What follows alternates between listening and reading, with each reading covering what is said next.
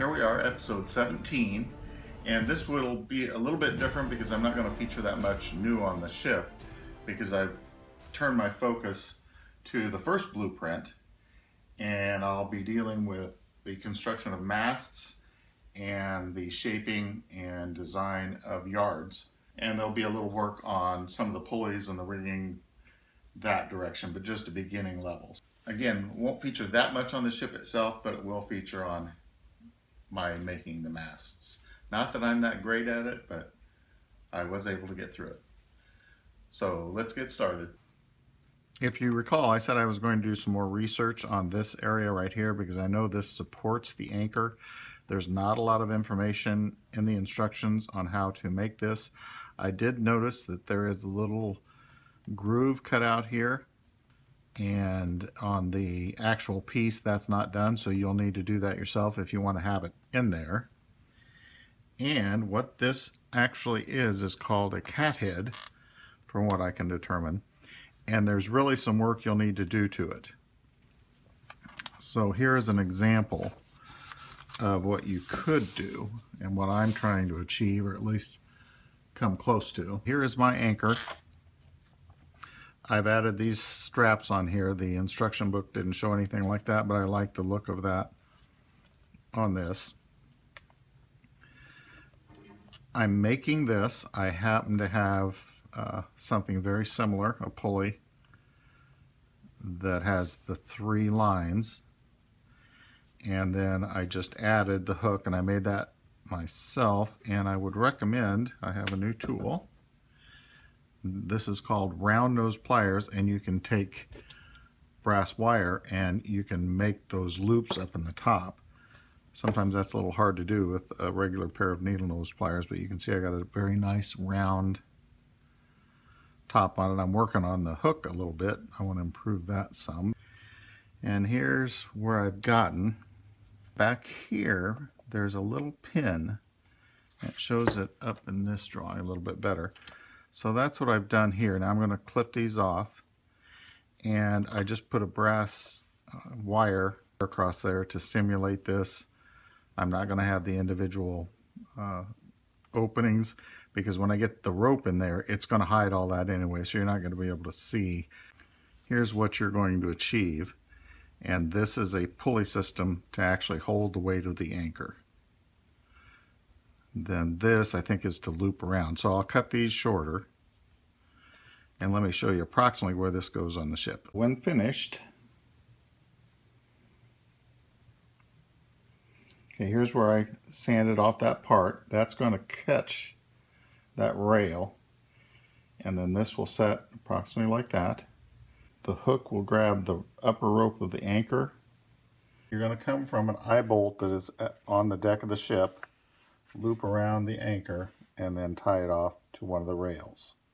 Then the pulley that lifts the weight of the anchor up then goes to a cleat somewhere on the ship. And there's a suggestion, because the anchor will actually rest against the hull, so you may want to chafe where that would rest. I'll wait and decide if I want to do that later. Here's my initial finished product. I really don't have it attached. You can see the pulley's in place and the anchor is in place temporarily anyway. So I think that is pretty much how that's supposed to look. I've got the other one on the other side. I just haven't hooked up the anchor yet. So that's my concept of how the cat heads should be attached. You could do more rope work and some fine, real minute fine work.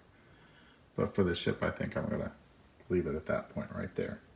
I'm in the process of building masts, and I remembered this section in the book because the mast construction is a whole different set of plans and their blueprints, whereas this is in the manual.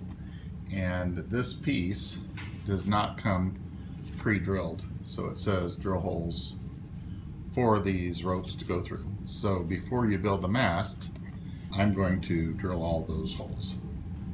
If I haven't already mentioned that I'm very happy with this wind drill press table. I set this fence up so now I can be assured that I'm getting this hole exactly in the same spot on each side.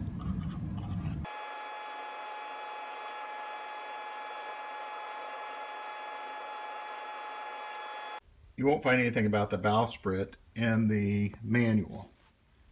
That's because it's in the kind of the blueprints for all the sails and rigging. To start with, I've laid them out on the hood of my car, and eventually I'll post them up. The kit comes with adequate timbers for all the masts and those types of things. I just happen to have some that are the same diameter that are made out of oak. So I'm going to go ahead and use them for some of them.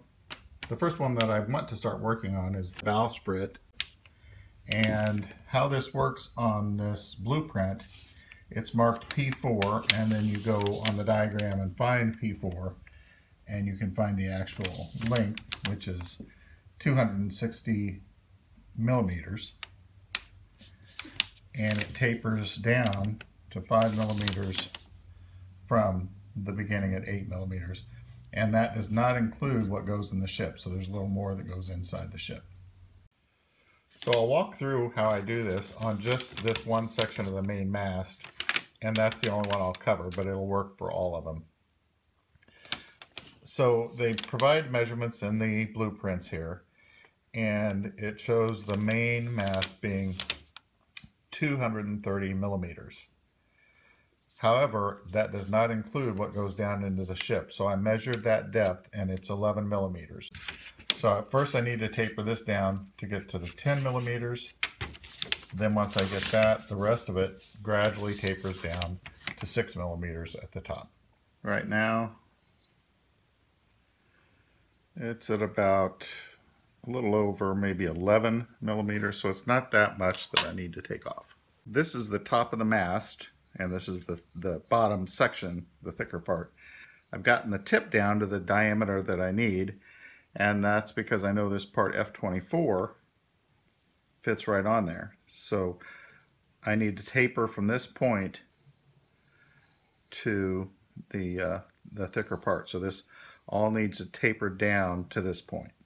I use a multitude of different tools to do that. Now you're not necessarily going to have to use oak and this size, but I use this little tool with a diamond blade. So this is rotating and this is rotating, and I'll just work this up and down. I also use an orbital sander. I use bits of sandpaper, and as I started out, I use a file. When I get close to where I want to be, then I'll use different grades of sandpaper.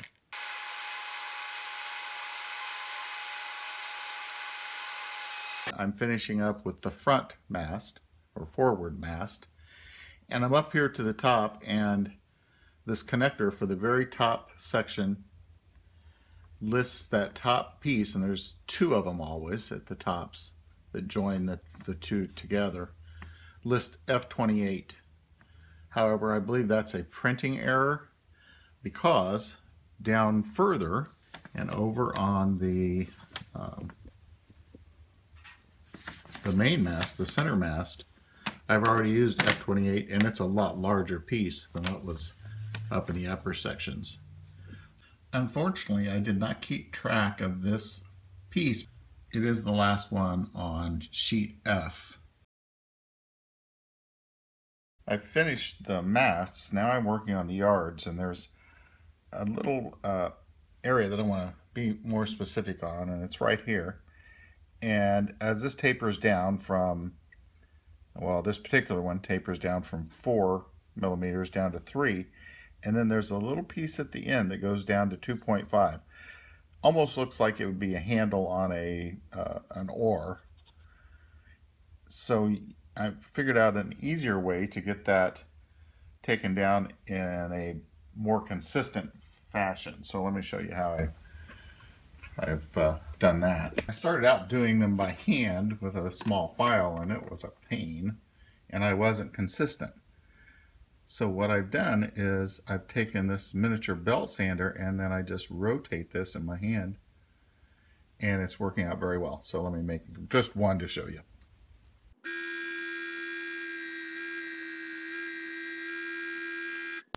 And that gives me the effect that I want on both ends. This is one of the larger yards, and it's 240 millimeters. So what I've done is I've taken this oak dowel rod, given myself some generous space on the ends, and that's going to allow me to really tighten this down. I was having trouble once I tapered one end down and turned it around, the taper would slip out of this eventually, and it was also going to damage it. So this way I can taper it down and then cut them off and not worry about the damage here.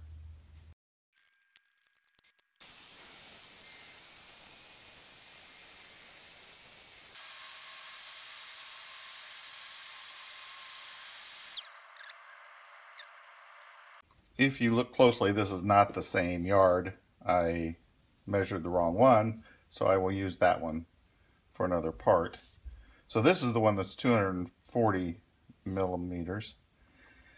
I've got it tapered down how I want it to my satisfaction. Now I just cut off the two ends. This is where I use the miniature sand belt to get that little handle looking piece on the edge.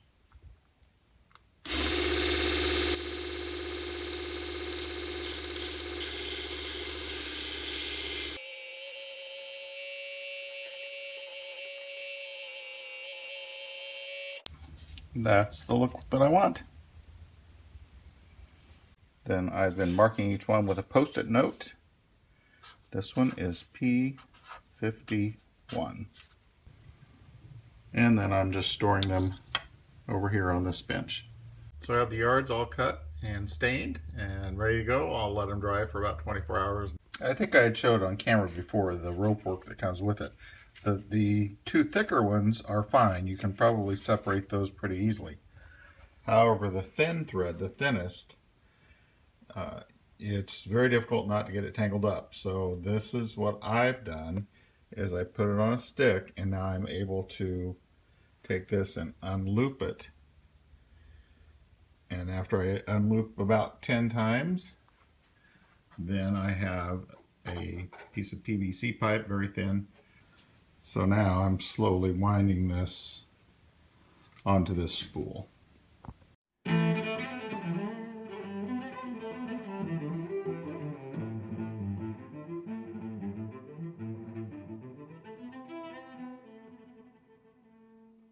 And believe it or not, I've got it all on here except for this last little bit kind of tangled up.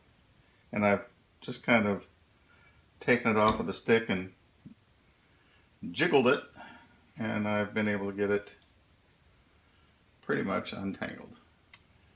And that proves that it can be done.